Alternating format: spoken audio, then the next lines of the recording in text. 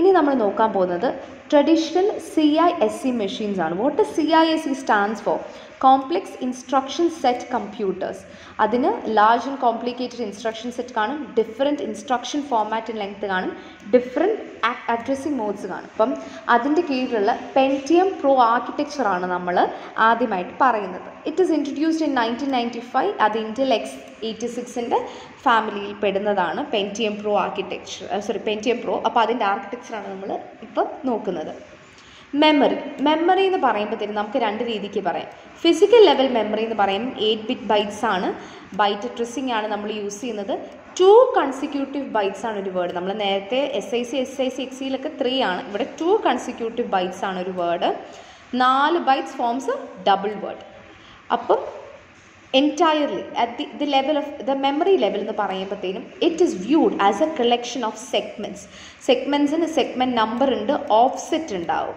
So ഇത് വെച്ചിട്ടാണ് നമുക്ക് നമ്മുടെ സെഗ്മെൻറ്റ്സിന് ഡിഫൈൻ ചെയ്യാനായിട്ട് പറ്റുന്നത്. അപ്പോൾ നിങ്ങൾ വിചാരിക്കും സെഗ്മെൻറ്റ്സ് എല്ലാം ഒരുപോലെയാണല്ല. സെഗ്മെൻറ്റ്സിന് ഡിഫറെൻറ്റ് സൈസ് കാണും, ഓരോന്നിന് ഡിഫറെൻറ്റ് പേർപ്പസസ് കാണും. അപ്പോൾ സെഗ്മെൻറ്റ്സ് എന്തൊക്കെയാണെന്നുള്ളത് നമ്മൾ താഴോട്ട് പറയുന്നതായിരിക്കും. അപ്പം ചിലതിന് ഇൻസ്ട്രക്ഷൻ സ്റ്റോർ ചെയ്യാനായിരിക്കും, ചിലതിന് ഡേറ്റ സ്റ്റോർ ചെയ്യാനായിരിക്കും, ചിലത് സ്റ്റാക്സ് ആയിട്ടായിരിക്കും പ്രവർത്തിക്കുന്നത്. സോ ഇതെല്ലാ സെഗ്മെൻറ്റും ഫിസിക്കൽ മെമ്മറിയിലാവണം എന്ന് നിർബന്ധമില്ല.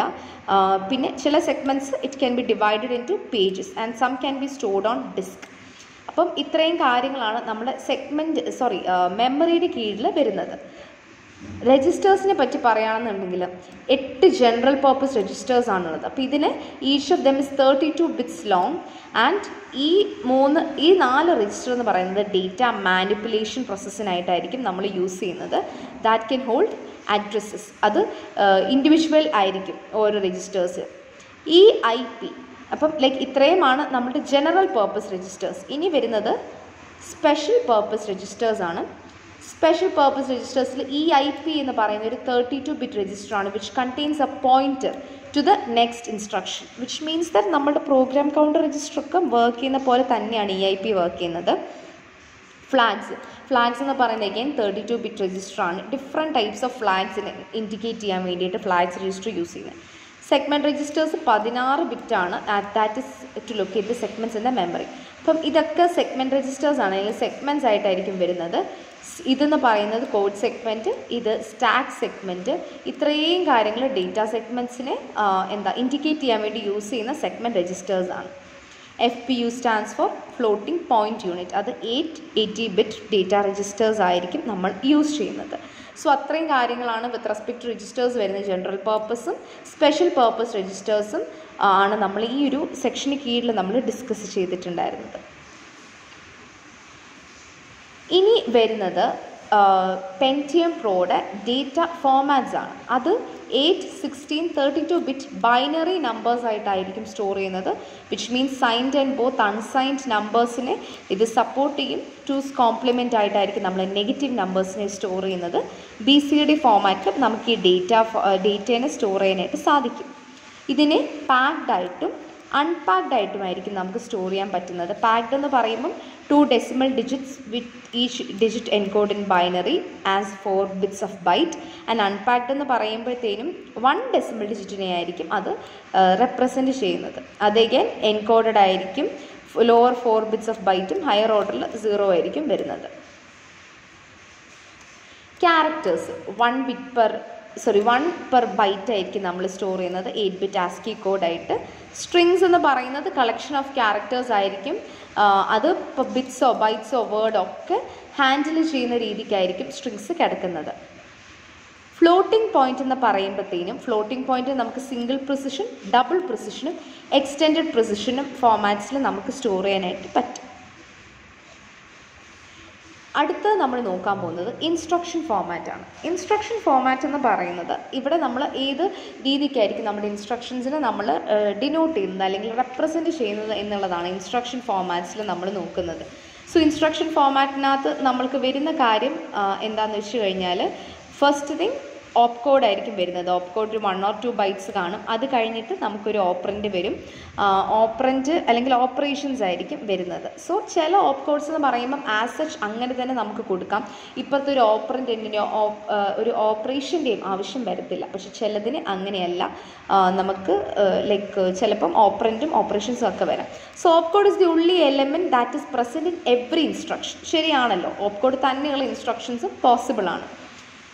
ഈ ഇൻസ്ട്രക്ഷൻ ഫോമാറ്റിൻ്റെ കീഴിൽ വരുന്നൊരു സംഭവമാണ് addressing modes. Large number of addressing modes ഉണ്ട്.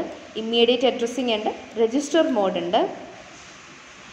അതുപോലെ തന്നെ നമുക്ക് ഇപ്പം ഒരു ടാർഗറ്റ് അഡ്രസ്സിനെ ജനറേറ്റ് ചെയ്യണം എന്നുണ്ടെങ്കിൽ, ആ ഒരു ടാർഗറ്റ് അഡ്രസ്സിനെ കണ്ടുപിടിക്കണം എന്നുണ്ടെങ്കിൽ base register plus index register into scale factor plus displacement. അപ്പം ഇത്രയും കാര്യങ്ങൾ യൂസ് ചെയ്തിട്ടായിരിക്കും നമ്മൾ ടാർഗറ്റ് അഡ്രസ്സിനെ നമ്മൾ കണ്ടുപിടിക്കുന്നത്.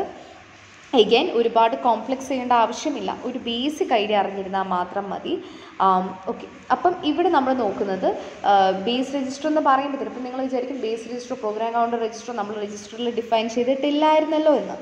ബേസ് രജിസ്റ്റർ എന്ന് പറയുന്നത് നമ്മളുടെ ജനറൽ രജിസ്റ്റേഴ്സാണ്. ഏതൊക്കെയാണോ നമ്മൾക്ക് സാധാരണ യൂസ് ചെയ്യാൻ പറ്റുന്ന രജിസ്റ്റേഴ്സ്, അതൊക്കെയാണ് ബേസ് രജിസ്റ്ററിൻ്റെ കീഴിൽ വരുന്നത്. അപ്പം ഇവിടെ നമുക്കറിയാം ഡിസ്പ്ലേസ്മെൻറ്റ് എന്ന് പറയുന്നത് 8, 16 or 32 ബിറ്റ് വാല്യൂ ആയിരിക്കും. സ്കെയിൽ വാല്യൂ 1, 2 or 4 ആയിരിക്കും വരുന്നത്. സോ അതിനെ വെച്ച് മൾട്ടിപ്ലൈ ചെയ്താണ് നമ്മൾ നമ്മുടെ ഇൻഡെക്സ് വാല്യൂ ഇൻഡെക്സ് രജിസ്റ്ററിൽ നിന്ന് നമ്മൾ റിട്രീവ് ചെയ്യുന്നത്. Base and index, so these all are encoded as A part of the operant. അപ്പോൾ ഓപ്പറൻറ്റിൽ നിന്ന് നമുക്ക് ഇത്രയും വാല്യൂസ് കിട്ടും. അപ്പം ആ വാല്യൂസ് വെച്ചിട്ടായിരിക്കും നമ്മൾ TA കാൽക്കുലേറ്റ് ചെയ്യുന്നത്. അതേസമയം എഫക്റ്റീവ് അഡ്രസ്സ് കാൽക്കുലേറ്റ് ചെയ്യുന്നത് കുറച്ചുകൂടി ഈസി ആയിട്ടുള്ള കാര്യമാണ്. അപ്പം ഇതിൻ്റെ കൂട്ടത്തിൽ തന്നെ ഡയറക്റ്റ് മോഡും റിലേറ്റീവ് മോഡ് അഡ്രസ്സിങ്ങും നമുക്ക് യൂസ് ചെയ്യാനായിട്ട് പറ്റും. ഇൻസ്ട്രക്ഷൻ സെറ്റിനെ പറ്റി പറയുകയാണെന്നുണ്ടെങ്കിൽ നമ്മൾ നേരത്തെ പറഞ്ഞ ഇൻസ്ട്രക്ഷൻ ഫോമാറ്റും അഡ്രസ്സിങ് മോഡ്സുമാണ്. ഇൻസ്ട്രക്ഷൻ സെറ്റിനെ പറ്റി പറയുകയാണെന്നുണ്ടെങ്കിൽ 400 ഡിഫറെൻറ്റ് ഇൻസ്ട്രക്ഷൻസ് ആണ്. അത് 0, 1, 2 or 3 ഓപ്പറൻസ് പോസിബിൾ ആണ്. Register to register, register to memory, memory to memory instructions ഒക്കെ പോസിബിൾ ആണ്. സോ ഇവിടെ യൂഷ്വലി ഇപ്പോൾ അർത്തമെറ്റിക് അല്ലെങ്കിൽ ഡേറ്റ മൂവ്മെൻറ്റ് ഒക്കെ ആണെന്നുണ്ടെങ്കിൽ 1, 2 or 4 ബൈറ്റ്സ് ലോങ് ആയിരിക്കും നമ്മുടെ എന്താണ് പറയുന്നത് ഇൻസ്ട്രക്ഷൻസ്. അതിൻ്റെ കൂട്ടത്തിൽ തന്നെ സ്ട്രിങ് മാനിപ്പുലേഷൻ ഇൻസ്ട്രക്ഷൻ, ഇപ്പോൾ ഫോർ എക്സാമ്പിൾ കൺകാറ്റനേഷൻ അങ്ങനത്തെ പോലത്തെ മാനിപ്പുലേഷൻസോ കോപ്പിയോ കാര്യങ്ങളൊക്കെ നമുക്ക് ഇവിടെ ചെയ്യാനായിട്ട് പറ്റും.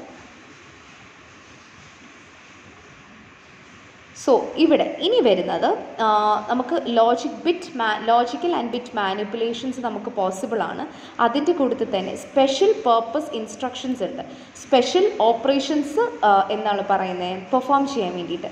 Entering and living പ്രൊസീജിയേഴ്സോ subscript value check ചെയ്യുന്നതോ ഒക്കെ നമുക്ക് ഈ ഒരു ആർക്കിടെക്ചറിൽ പോസിബിൾ ആണ്. ഇൻപുട്ട് ആൻഡ് ഔട്ട്പുട്ട് നമ്മൾ ചെയ്യുന്നത് EAX രജിസ്റ്ററിലാണ് നമ്മൾ ചെയ്യുന്നത്, ഇൻപുട്ട് പോർട്ട് വെച്ചിട്ട്. സോ 1 ബൈറ്റോ വേർഡോ ഡബിൾ വേർഡോ ഒക്കെ നമുക്ക് ട്രാൻസ്ഫർ ചെയ്യാനായിട്ട് സാധിക്കും. സിമിലർലി ഇൻപുട്ടിൻ്റെ കേസ് പറയുന്ന പോലെ തന്നെ ഔട്ട്പുട്ട് ഇൻസ്ട്രക്ഷൻ്റെ സമയത്തും നമുക്ക് 1 ബൈറ്റ് വേർഡ് ഡബിൾ വേർഡ് ഒക്കെ ആയിട്ട് നമുക്കിതിനെ ചെയ്യാം. സോ റെപ്പറ്റീഷൻ നമ്മൾ റെപ്പറ്റീഷൻ ചെയ്യുമ്പോഴത്തേനും ഇപ്പോൾ ഒരു ക്യാരക്ടർ അല്ലെങ്കിൽ ഒരു സെറ്റ് ഓഫ് ക്യാരക്ടേഴ്സിനെ നമുക്ക് ഷെയർ ചെയ്ത് അങ്ങനെ ഒരു എൻറ്റയർ സ്ട്രിങ്ങിനെ പോലും നമുക്ക് ട്രാൻസ്ഫർ ചെയ്യാം. സോ അത്രയാണ് പെൻറ്റിയം പ്രോ ആർക്കിടെക്ചറിൽ നമ്മൾ ഡിസ്കസ് ചെയ്യുന്നത്.